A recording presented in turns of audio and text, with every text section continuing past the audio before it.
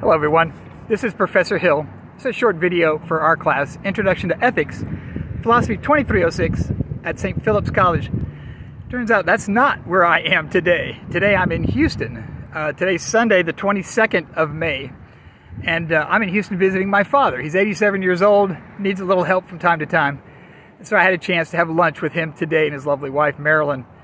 And while I'm here though, I still wanted to record a short video for us and remind everyone that tonight, Sunday night, is when the first essay is due. So, midnight tonight, get that thing in. Always remember that you want to read chapter 1 first, then write your essay in regards to the case study. After you do that, after you submit that, that's the first thing you do. Then after that, go ahead and comment on at least 2 of your classmates' essays. So, again, like I said, I'm here in Houston today. But I wanted to remind everybody to do that because tonight, when they're due at midnight, I'll grade them tomorrow, Monday the 23rd. And our next assignment will be due on Wednesday. So it's going to be a fast, quick turnaround. We're going to have to read chapter 2. And again, that's in our textbook, Doing Ethics by Lewis Vaughn. If you don't have it yet, let me know. I can help you.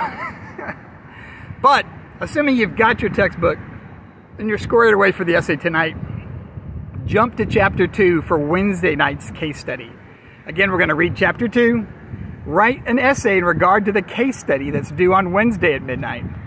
And that's going to be the cycle, because then we're going to skip chapter 3, but then we'll read chapter 4 and have another essay due Sunday night.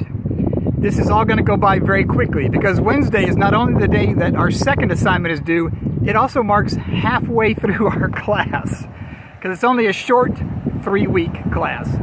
So we're doing a lot in a short time, and that's the reason why I'm even recording videos for you on the weekends and as I travel around the state. But again, if you got any questions at all about any of this, just send me a message. I'm checking Canvas throughout the day, just in case anybody's got any last-minute questions or concerns before that first assignment's due tonight. Take care. I'll talk to y'all soon. Bye-bye. Take care from Houston. Bye-bye.